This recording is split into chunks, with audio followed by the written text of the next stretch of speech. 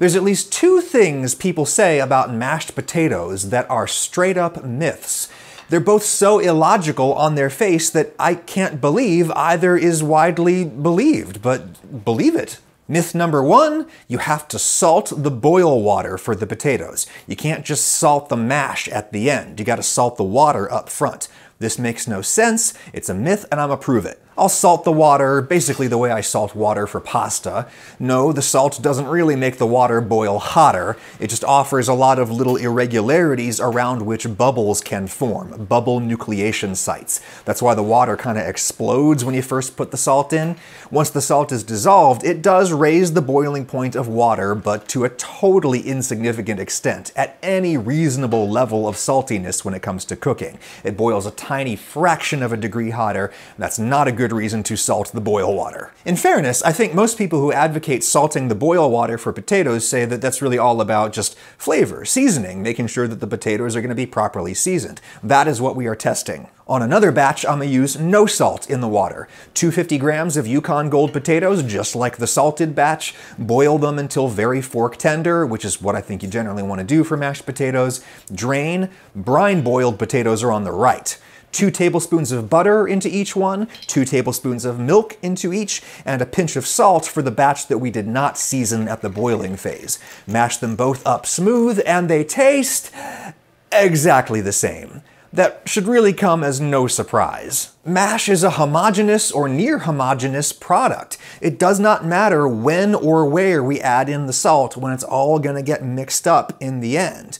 I thought that it might be possible that the salt could affect like the starch on a chemical level, maybe change the texture in some way, but I perceived absolutely no textural difference or taste difference. Though actually I lied when I said these taste exactly alike. The one that we didn't season up front actually needs a little more salt to be as salty as the other one, and that actually makes this batch superior. When you season at the end, you can do it to taste. Some things you have to season up front, like you can't stir salt into an already baked loaf of bread. You have to put salt into the dough, so you have to kind of guess at that stage how much salt you're going to want at the end.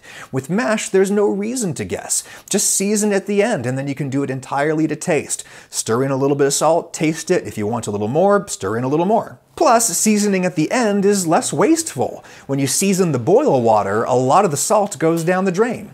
Okay, mashed potato myth number 2. People say you have to drain the potatoes really thoroughly and then let them steam off. Get all the water out of the pot that you can, or your mash is going to be watery. This is also so illogical on its face that I can't believe any part of me ever believed it, but believe it. I'm gonna prove to you that people are making mash sound way more complicated than it is. It's almost as though we can't accept how effortlessly delicious this food is. As effortlessly delicious as HelloFresh, the sponsor of this video. Hey, check it. The veggies came from the farm to me in under a week and cost me 28% less than if I'd taken the time to go grocery shopping. In part, that's because the whole HelloFresh supply chain is just so efficient, and they only send you what you need for the recipes. No extras you're gonna have to worry about dealing with later. The resulting reduction in food waste also makes a meal kit like this more sustainable than typical home cooking. That's according to a University of Michigan study looking at greenhouse gas emissions particularly. Yeah, there's packaging, but it's mostly recyclable, and the stuff at the grocery store got there in boxes too. And hey, the meals are delicious. We're into the fall menu season now. Lots of cozy recipes like this one. And for back to school, there's kid-friendly meal plans that are picky eater proof. There's veggie plans, low-cal plans. You can change it up or pause deliveries anytime. Go to HelloFresh.com and use code AdamRagusea16 for 16 free meals across 7 boxes and 3 free gifts. Use my link and code in the description for 16 free meals. Thank you, HelloFresh. Anyway, myth number 2. You have to thoroughly drain and then steam off your potatoes, otherwise they're going to be waterlogged. This is a myth. I'm going to show you.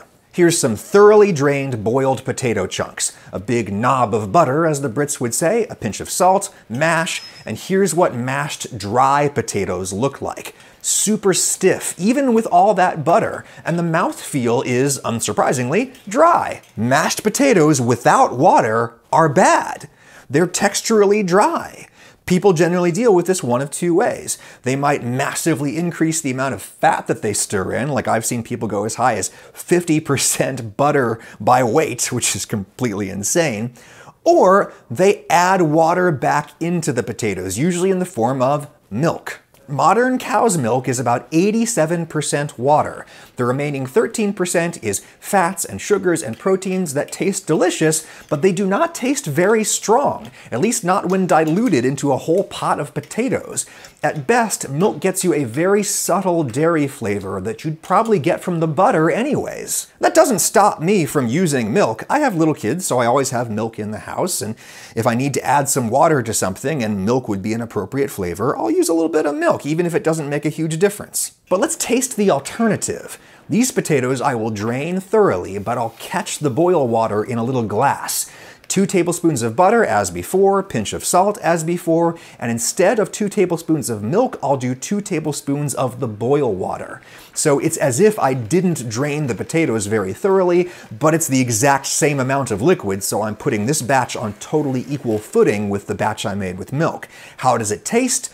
Holy crap, that actually tastes better. I was not ready for this. I was ready to tell you that it doesn't matter, that like whether you use milk or whether you use just a little bit of the boil water, the amount of non-water ingredients in both liquids is just tiny, so it doesn't matter, but it actually kind of matters. It just doesn't matter in the way people think. The batch I made with the boil water tastes noticeably more potato-y.